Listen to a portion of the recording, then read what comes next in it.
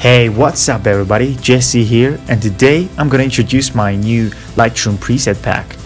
There are 9 presets in this pack that will suit a wide variety of different types of photos, so you can edit your photos to look awesome with just one click.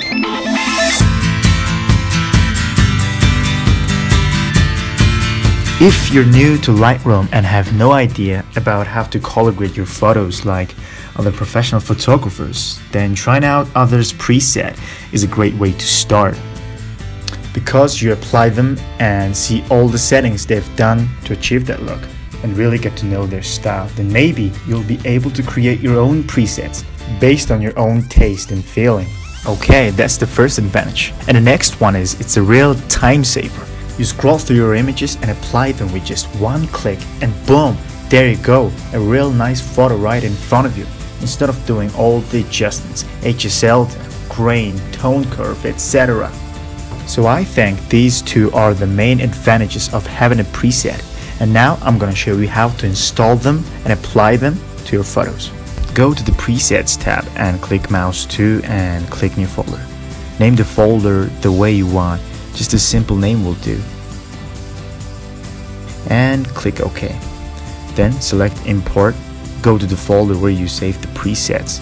Select all of them and click import. There you have it.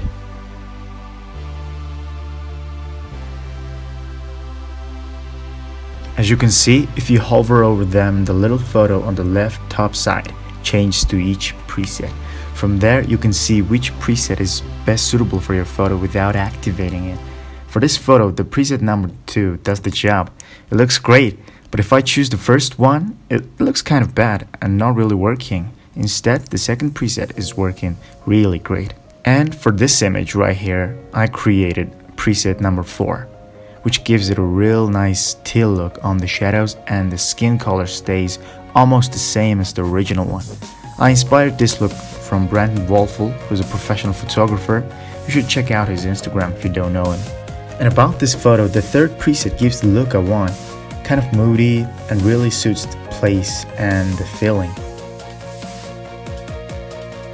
You can press the slash key from the keyboard to see the before and after photos.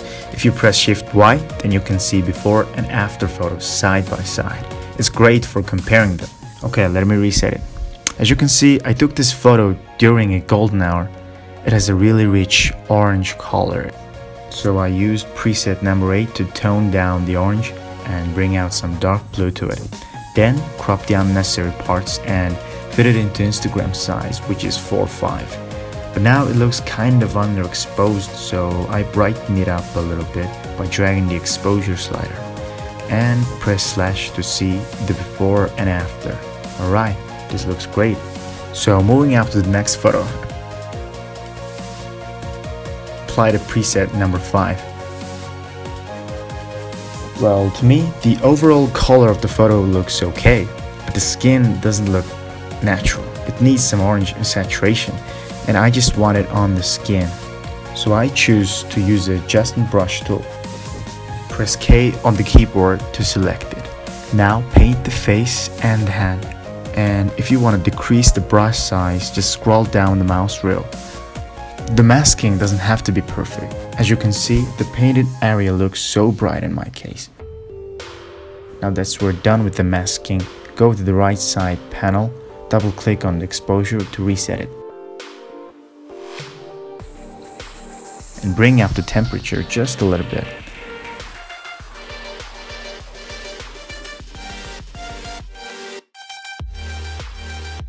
And put the saturation to 17 or so. Go back to the temperature and drop it to 9.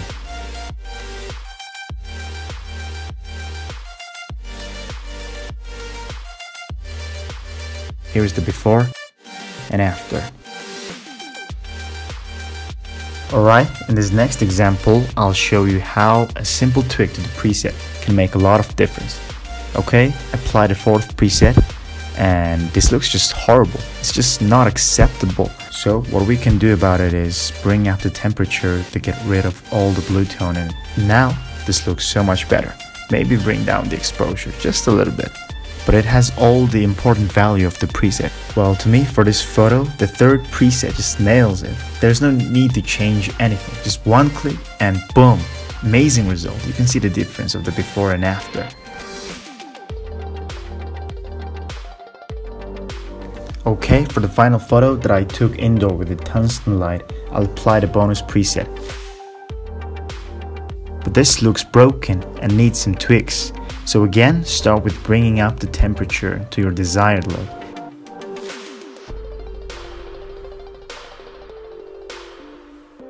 And drop the exposure to something like 0.12.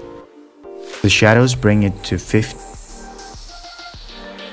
And that's how it's done. So ultimately what I'm trying to say is that you can tweak the preset to match it with your photos. It just needs a simple tweak, not much, and the result will be huge. Okay, thank you guys so much for watching. If you bought these or you're going to, thank you very much. I appreciate the support. Links are below if you want to pick those up. Hit that like button if you like this video. Subscribe if you haven't already. And I'll see you next time.